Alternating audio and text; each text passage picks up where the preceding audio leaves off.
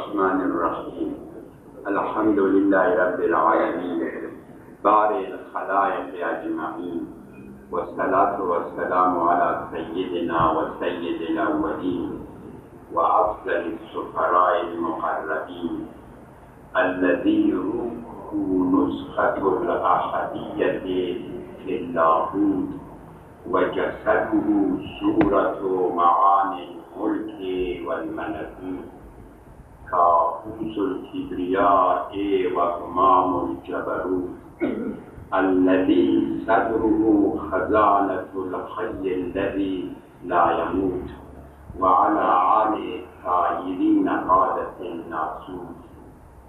قال الله تبارك وتعالى في كتابه بسم الله الرحمن الرحيم وما أرسلناك إلا رحمة للعالمين. قبل از عرایضی که باید امروز خدمت شما سه چهار موضوع را مختصر عرض کنم، این جمله را به طور خصوصی که افشا نکنه باید به شما بگم که برای به زور آوردم. ما خبر نبودم من قبلا هم گفته بودم که من سخنرانی نمی‌کنم و من هم مشغول مطالعه بودم. یک عده آمدن در این روز روشن و با نیروهای اسلامی به زور مرا بیرون کردن آوردن اینجا که این یک مسئله. حالا که به زور دیگه باید چند جمله خدمت شما عرض کنم. بعضی شاید فکر کنن که اینی که تولد پیغمبر اکرم برادران اهل سنت من یا اکثر اونها 12 ربیع میگن و اکثر شیعه، نه همه علماء شیعه، اکثر شیعه 13 ربیع میگن. این یکی از اختلافات شیعه و سنیه. این اشتباهه. من همین جمله میره برای شما، خصوصا برای دانش آموزان و برای محصلین عرض کنم که قضایای تاریخی در قرن اول هجری و در قرن دوم هجری وقتی که تاریخ نوشتن مورخین اسلامی به فکر چیز نبودن که تاریخ ما و هفته و به روز چندشنبه بود، کدام ما بود، چندم ما بود، فکر نمی‌کردن، عادتشان نشده بود. هر علم به تدریج تکامل پیدا میکنه. امروز تاریخ تکامل پیدا کرده. در صدر اسلام اونا به این فکر نبودن. حتی در سال گفتگوی، حتی در اینکه امام حسین یا امام حسین در سال 3 هجری بود یا 2 هجری بود، گفتگوی سالش گفتگو میشه.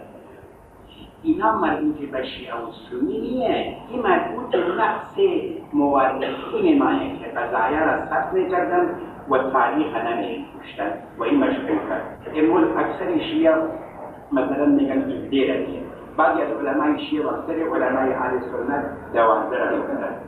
اینا مسائل مربوط به شیعه و سنی نیه که اشتباه نشود. اینا مربوط به نواقص تاریخ، به تاریخ برمیگرده. نکردن، ثبت نکردن.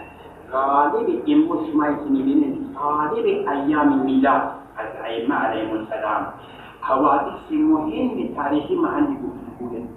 اینی که بعضی چیزا برای ما و شما مسلم شده هیچ مسلم نیست. از بس که روزخانه خواندن از کتابای ضعیف مردم باور کردن. تولد حضرت امام حسین کدام روزه؟ 3 شعبان. تولد امام حسن علیه السلام روز 15 رمضان. خود می‌نازه اشتباه داره و دیگر من باید پیشنم بحث تاریخی کنم که دیر میشه و این همه ما الان با یک سلسله از نظر علمی اگر صحبت کنیم درباره تاریخ روزها و ایام هفته و ماه و سال با یک سلسله مجهولات گرفتاره. وقتش نیست، با یک سلسله مجهولات گرفتاره. نمیشه که آدم مطمئن شود. این تاریخ نقطه‌های تاریخی زیادی داره. خب یک جمعی بود که خواستم خدمت شما عرض کنم و بحثش دارم. مطلب دیگر که بنابر مشهور ما الان نام مقدس سرور کائنات میگیریم. یک بحث اینه که پیغمبر ما مثل بقیه پیغمبر ما فقط برای انسان آمد. خب ما در قرآن آیات دیگری هم داریم. آیات هم داریم که می‌فرماید تو را برای همه بشر نذیرا للبشر. وما ارسلناک الا کافة للناس، برای همه مردم تو را فرستاده. ولی بعضی آیات دیگر هم هست که قضیه را مجمل میکنه. وما ارسلناک الا رحمة للعالمین. الان معنی میگم تو را نفرستادم مگر برای عالمین. الان اگر من بخوام درباره عالمین صحبت کنم شاید کل وقت ما و شما به این بگذرد. خب بلد یک سری مردم هم نمیخورن خسته میشه. این عالمین چیه؟ مسئله چی از نظر قرآن و چی از نظر لغت بسیار پیچیده و جنجالیه واقعی. اگر ما خواستیم عالمین تفسیر کنیم به جهانها نه به جهانیان، یک بحثیه که عالمین از بحثهای پیچیده که عالمین به معنای جهانهای یا جهانیان خودش یک بحث پیچیده و مشکل. حالا اگر ما گفتیم اگر که عالمیان به معنای جهانیان نه به معنای جهانهای نه به معنای جهانیان، معنای آیه میشه و روی احتمال که من تنها برای عالم انسان نفرستاده، تو را برای کره زمین نفرستاده. تو پیوند خالق و مخلوقی. این دیگر مسئله نبوت زمین تا به آسمان فرق میکنه. جای میرسه که عقل انسان گیر میکنه نیمانه. تو و ما ارسلناک الا رحمة للعالمین. ما اگر بخواد روی یعنی احتمال از میکنم اگر ما رب العالمین الحمد و شما چی میخوانید؟ الحمدلله رب العالمین. مثلا عالمین اگر به معنای جهانها بگیریم، ما پروردگار تمام جهانهایم، یعنی پروردگار تمام حلقه هستی، کل شیء، پروردگار هر چی. البته رب دیدم برای طلبه و موسیقین عزیز خودت کنم تو این اشتباه دیگری هست مشهور شده دیگه که رب به معنای پروردگار میگیره.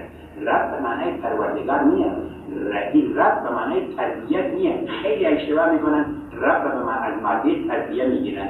او تربیت ربوه، این ربوه خیلی به یک از اشتباهات بزرگ اینه که رب به معنای پروردگار بگیریم که به معنای مطابقی رب پروردگاره. رب به معنای مالک، آقا، سید معنای آقا. خدا آقای عالمیانه، خدا مالک همه موجودات. رب به معنای پروردگار نیه. شاید از لازمی بعیدش باشه، برای اینکه بودم باطل نکنیم از مشهوره میگیم از لازمی ربوبیت، یعنی از لازمی آقایی و سیادت و مالکیت پرورش، نه اینکه معنای مطابقی رب پروردگار باشه. از معنی تربیه نه، اشتباهی. خب ما پروردگار عالمیان، آقا و سید. خیلی خوب. آقا و سید یک ناظر میخواه، نه اینکه او عاجز باشه. خدا عاجز نیست، نموده بزن ارادی خودش تقاضا کرده که این کار بشود که بین رب و مربوط، بین مالک و مملوک، بین خالق و مخلوق یک واسطه رحمت هم باشه. این مسئله دیگه به نبوت برده میکرده.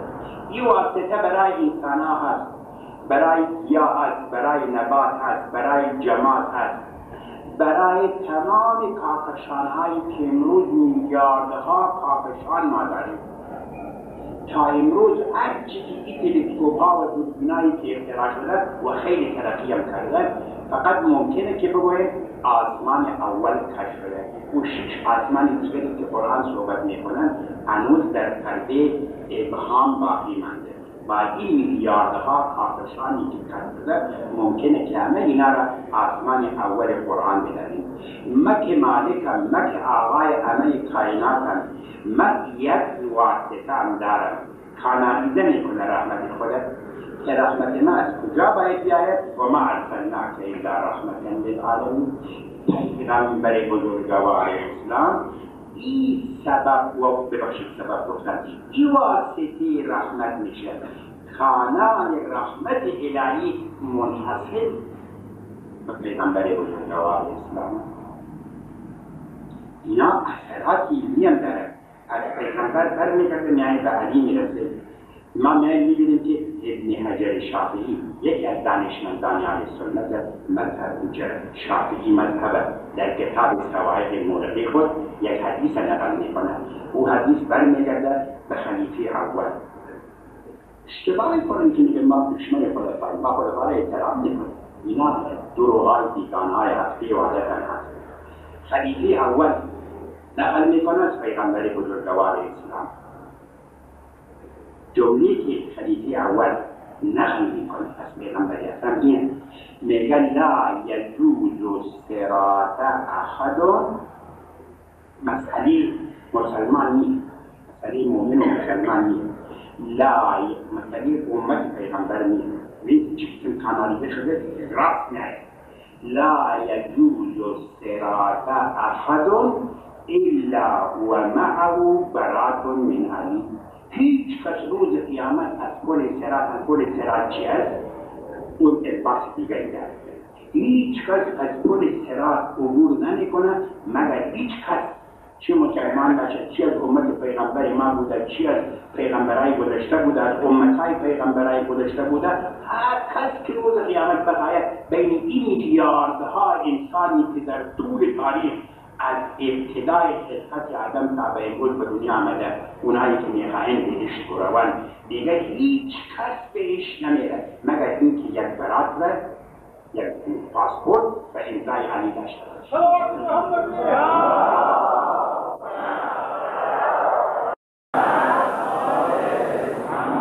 این حدیث به همین الفاظ در کتب شیعه وجود نداره. اصلا در کتابای ما نیه تا که بگویم دروغ یا راست، بگویم شاید دوستان علی کار کرد. نه، ایره ابن حجر شافعی نقل می‌فرماید در کتابای برادران محترمی اهل سنت نشان می‌فرماید که از اونم از خلیفه اول که برای ما خیلی محترم نقل می‌کنه، میگه که روز قیامت هیچ کس از اون عبور نمی‌کنه. پس تو رحمت للعالمین، مسئله مسلمان و غیر مسلمان نیست. این اینجا در قیامت وقتی که نتیجه این رحمت میآید و اون به عنوان جانشین حضرت علی، او باید پاسپورت امضا کنه، کانالیزه. پس بنابراین مسئله یک وقت یک کنفرانس بودم، مرا دعوت کرده بودن از اسلام آباد پاکستان، رفتم لاهور، یک جلسه بود مثل موجود بود بجرد جوانده رهی، مرا دعوت کرده بود. ما هم صحبت کردیم، یک دو صحبت کردیم. بعد یک نفر که آمد صحبت کرد، اونم صحبت کرد، اونم دعوت کرده بوده. آمد و در سخنرانی بود و مسلمان شما چرا تناقض میگه؟ چه قشنگ خوش شما آمد، خیلی الان یادم آمد بعد یکی بودم خدمت شما کنم. گفت چرا تناقض میگه؟ میگن پیغمبر اسلام، شما نمیگین که او رحمت للعالمین؟ پس اگر او رحمت للعالمین پیغمبر ما نه پیغمبر شما، ما کسی که درست درسته، ولی بعد از جمله عالمیان بعد برای امام رحمت آمد و یک داستان درباره پیغمبر بزرگوار اسلام صحبت کرد، تعریف کرد. من این خودش چیز نه مسلمان نه.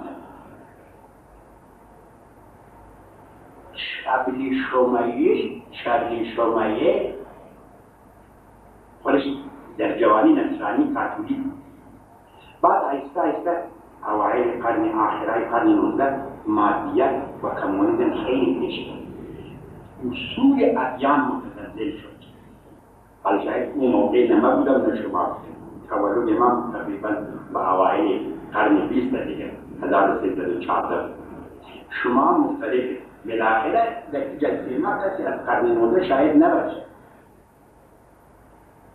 ولی در قرن 19 بیدینی مادیت اوج گرفت، اصول ادیان متزلزل شد، مسیحیت سقوط کرد، یهودیت سقوط کرد، اسلام نمیتونیم که روی اسلام سقوط کرد، ولی در گفتن نمیتونیم که مسلمان ها صادر من یکی زیاد یک مسلمان هم دیدیم شد.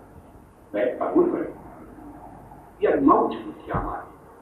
این موج در قرن 19 شدت گرفت و اعتبار اینکه علم دوره علم دوره دین گذشت، ولی یک غرور احمقانی بچه ها بود. ما یک موقعی که یک سال 8 مدرسه در جاوری درس خواندم. پس که آمدم به قندهار به یک دکان میشستم، به صاحب دکان میگفتم هر مردایی که تیر میشد میگفتم این درس کردم ممرای موبایل کردم. تازه من سیزی خانده بودم. یعنی این غرور نادانی انسان پیدا میشه. هرچی که آدم آهسته دست میخوانه میبینه که نه حسابی آهسته سست میشه آخرش دیگه خجالت میکشه. میگم که من چه معذرم تعارف نمیکنم. من خیلی از شبا الان بعد از 40 سال از میلاد که زحمت کشیدم، الان بعد از شبا که میخوام بخوابم خودم از کمی علم خود و نفس معلومات خود واقعا پیش خود خجالت میکشم که عمر من به هدر رفت. حالا من چون به حالا میفهمم که چی به هر حال این قرن 19 به دوران بچگی و امور انسان ها بود. ساینس یک مقدار پیش رفته، اینا دین گذاشته. بعد آهسته در قرن 20 که نه علم فهمید چه چیزه، آهسته در مقابل علم در مقابل دین تواضع کرد تا که تا به امروز که ما نشسته الان تقریبا امروز علم تسلیم سر خود در مقابل عظمت دین پایین نرد و خود علم دیگر خوشبختی انسان ها به علمیه. من بشر تباه کردن، بنی و تو معوضم دارم، میلیون ها انسان تباه کردن، ولی فقط تنها چیزی که بشر به خوشبختی میرسانه دینی آسمان اقرار. خیلی خوب. این شکل شبهه اولش نصرانی بود در مصر، یک موضوع از الحاد آمد و این شکل شبهه نمونده جلو دین شد. بعد در اون آنی که برای یکی از دانشمندان مصری می میکنه سعید المنار خیلی جمله ذهنی دارد. ولی کاتولیک بوده، نصرانی، بعد شده بیدین و ملحد. ولی این عمل برای سعید مجله المنار می نوشته که الان این کتاب المنار هم یک تفسیری هم نوشته به نام تفسیر المنار، 11 جلد او جایتی از نمانده. خب در اون کتاب می نویسن میگه که سید اون کتاب می کنه میگه سید تو و محمد و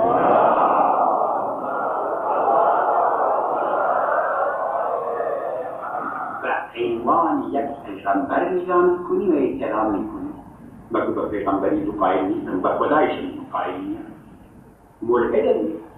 ولی من به نظر یک انسان نگاه میکنم و از تو بیشتر به اون احترام قائلم. جمله زنده. من به اون به نظر یک انسان کامل نگاه میکنم و از تو بیشتر او را احترام میکنم. بعد او یک اشعاری دارد، ملحد، دشمن خدا، منکر خدا، ولی درباره شخصیت پیغمبر اکرم او مطالعه کرده، نه تلقینی، نه درست تابعی مطالعه کرده. بعد میگه دعم محمد صدا قرآن،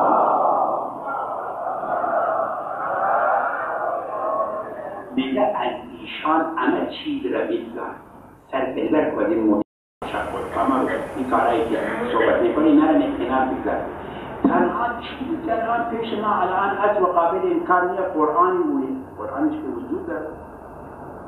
این قرآنی او ما قد نهان لحبت وعد، تمام آداب تکامل انسانیت در این قرآن او موجوده.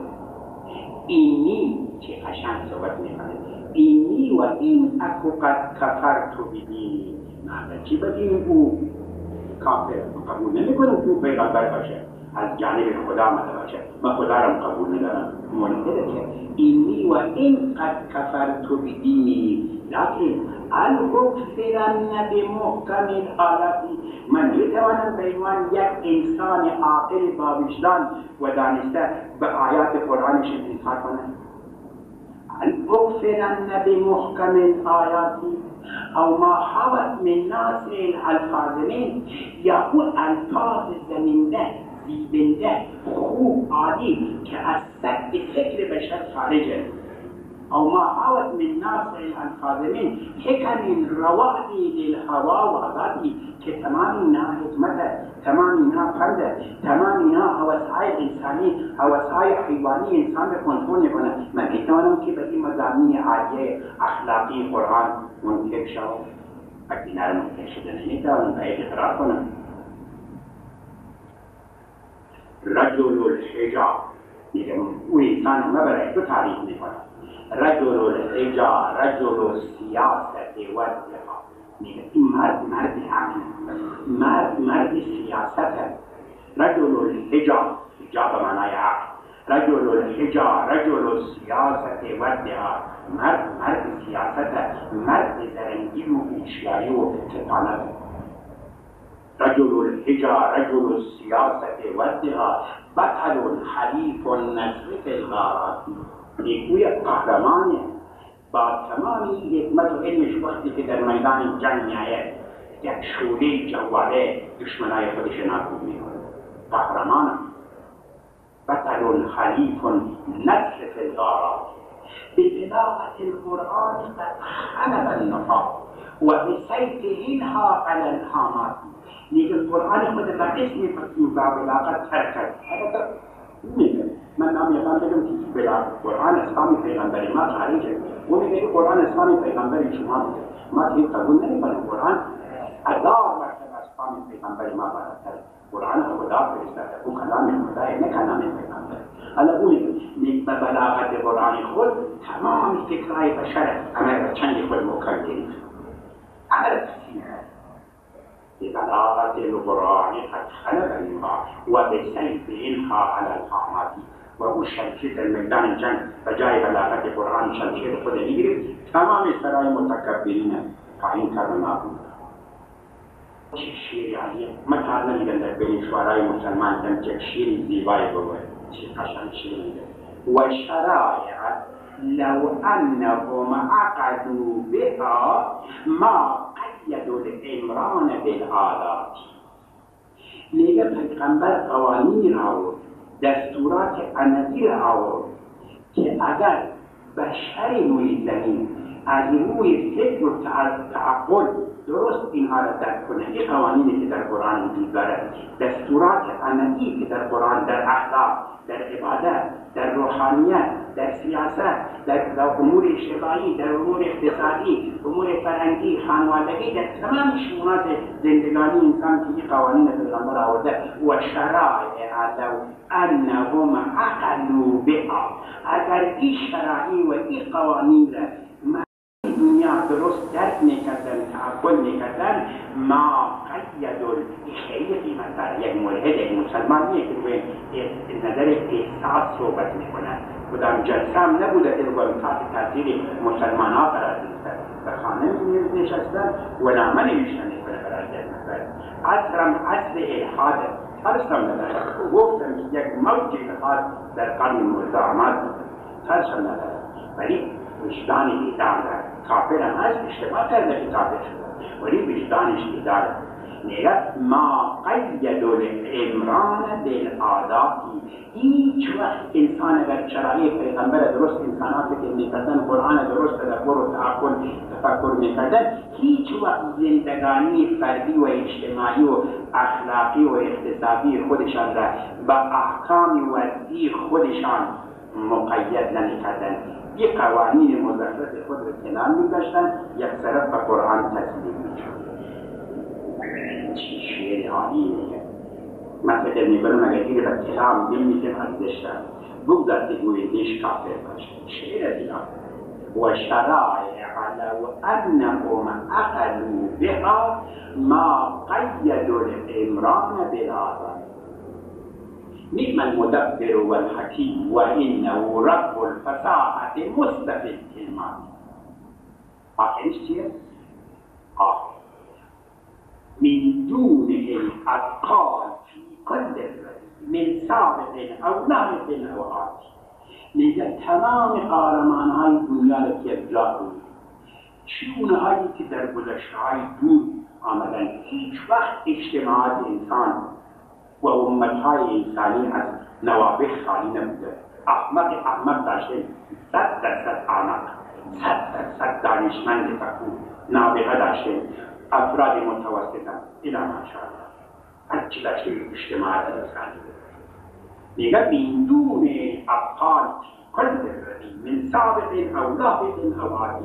چی اون نوابغی که انسان‌ها در گذشته داشتن، چی اون نوابغی که فعلا دارن و چی اون نوابغی که بعد میآید و اون نوابغی که تا به روز قیامت میآید. همه را ارجاع کن، من سابقه او لاحقه او آتی، تمام اینا را ارجاع کن، من دون اینا، همه اینا را که وزن کنی محمد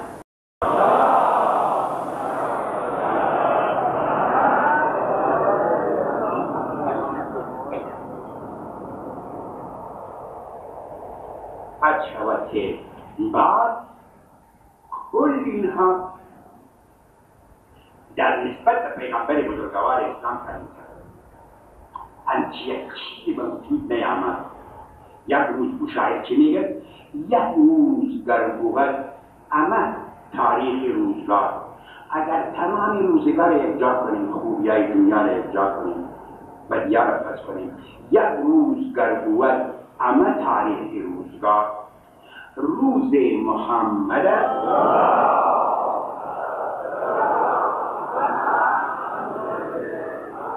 نبی بزرگوار، این درباره پیغمبر بزرگوار است.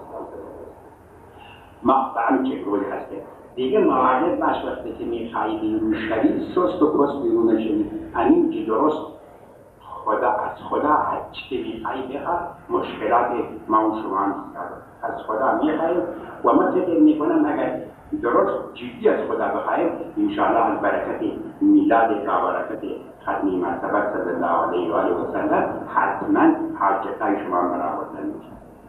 منتها این فکر شما باشه، یک حدیث معتبر داره، دعا هر چی که عمومی تر باشه اون در معرض اجابت بیشتره. یک معنی میشه. مثلا الان که میرد بشه نفر اگر بگیم که 100 تومن بده برای همه من 100 تومن، اون دوتر رد میکنه. اون یکی دوتر که ماشاءالله یک قافله. اما در برای خدای قسمی خدا نه کم داره نبخشید. مثلا برای خود نه، برای همه باشه. مشکلات که من در نظر میگیریم نه مشکلات خود، نه مشکلات جامعه فلسطین افغانستان، نه مشکلات تمام جهان اسلام مد نظر بگیریم. برای همه دعا کنید. هر چی که دعا شما عمومی تر کنید بهتر در معرض اجابت واقع میشه. سندی حدیث موافق. ما در این روز یک تولد دیگر داریم از امام جعفر صادق سلام الله علیه، استاد همه مذاهب اسلام، یا مستقیما یا با واسطه. امام ابو حنیفه علیه الرحمه و امام مالک ابن انس اینا مستقیما از مذهب امام صادق استفاده کرد. او جمله معروف از امام ابو حنیفه لولا سنتان لهلك النومان، اگر 2 سال تلمود من پیش امام صادق نمی بود من هلاک میشد. مالک ابن انس این از مذهب امام صادق استفاده کرده. امام شافعی و احمد حنبل اونم و واسطه که شاق استاده اونا شاگردای امام صادق بوده، اونم سلسله شاگردی شد به امام صادق علیه السلام میرسد. شخصیت علمی مشهور معروف، مسئله امامت نیست که بگیم برادرای سنی ما قبول ندارن. این اشتباه شده. سنی ها به علمی اهل بیت احترام قائلن. او یک دسته خاص ناسکی هستند که بغض اهل بیت پیغمبر جز عقاید خود میدانند. اونا ناسکی اما برادرایان سنت ما احترام قائلن، ولو به امامتشان معتقد نباشند شخصیت های علمی اونها را انکار نمیکنن و نه قابل انکار. من میخوام الان نمیتونم که در من صادق صحبت کنم، خب زیاد میشه دیگه وقت امتحانه داریم. من میخوام یک اجیال امامان یک شیری را در بحار نقل کرده بودن از منصوب به امام صادق علیه السلام. من فقط میخوام امور خدمت شما هستم. بالامس كنا نجوما يستضاء بنا وللبرية نحن اليوم برهان مساكن القدس والفردوس نملكها ونحن للقدس والفردوس خزان. نحن البحور التي كنا لغائسها در ثمين وياقوت ومرجان. من شذ عنا فبرهوت مساكنه ومن أتانا فرضوان وخلدان. هیچ 4 شعر در بهار مجلسی مرحوم در اون بهاری که 120 جزء در 110 جزء که تازه چاپ شده در اونجا در زندگی امام صادق در اون زمانه قدیم یعنی از آمد مسجد جدید آمد جامعه خدمت مرسلم امام صادق ترجمان اهل بیت وزیر معارف خاندان پیغمبر 4000 یکم بیش راوی ایشان روایت کرده بالامس کنا نجوما یستضاء بنا میگه اگر از گذشته ما سوال میکنیم که ما در گذشته چیکار بالامس کنا نجوما یستضاء بنا گذشته ما در گذشته ستارگان عالم معنویت و روحانیت بودیم ارواح متحریمه انوار مکرمیمه اونها وجود داشتند بالامس کنا نجوما یستضاء بنا دیروز ما ستارگان عالم روحانیت بودیم که از نور معنوی ما ملائکه ها و مخلوقات خدا استفاده میکردن ورا را پیدا میکردن روشنایی نور ما بود که اونا راهنمایی پیدا میکردن و خدای مقام بر ما داد بالامس کنا نجوما یستضاء بنا اگر از گذشته سوال میکنید ما ستارگان عالم هدایت بودیم اگر از امروز ما سوال میکنید و للبریت نحن اليوم برهان ما امروز حجتهای خدا بر مخلوقات شد وللبریت نحن اليوم برهان مساکن القدس و الفردوس نملکها خدا مساکن قدس و فردوس و بهشت در اختیار ما قرار داد چی روایت‌های زیادی وجود داره نه از طریق شیعه برادران اهل سنت ما نقل کرده چی روایت‌هایی داره ما که حب محمد و آل محمد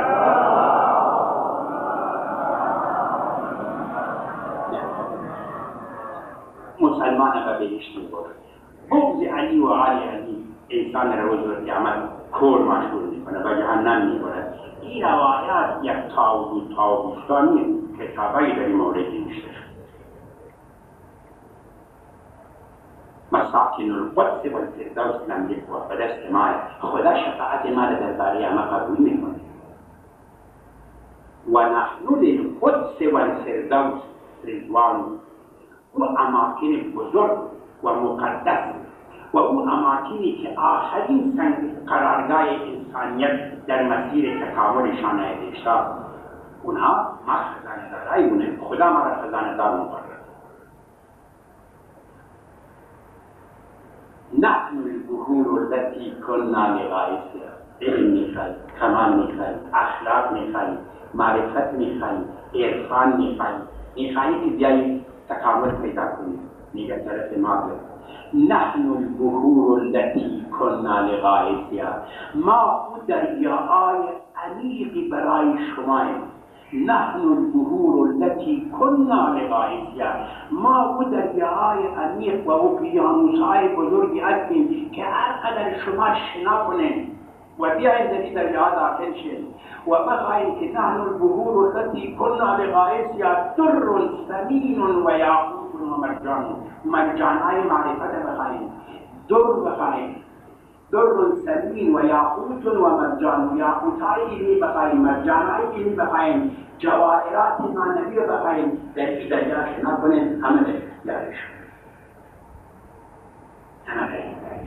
همه مدینه الخیر و علم با نفر میکنه علم قیمت بین پیغمبر من شد عنا فبرهوت المساکین کسانی که با ما مخالفت میکنه و معذور میشن آخر قراردادشان بر ثبوت میکنه و من عطانا و اونهایی که در طرف ما میآید ما و اونا بهترین نعمتهای مشکل است بر فضل خدا و شفاعتی که پیش خدا میکنیم اونم در عینی ما واسطه استفای خالق و علی ارواح من مات الایمان رحمنا الله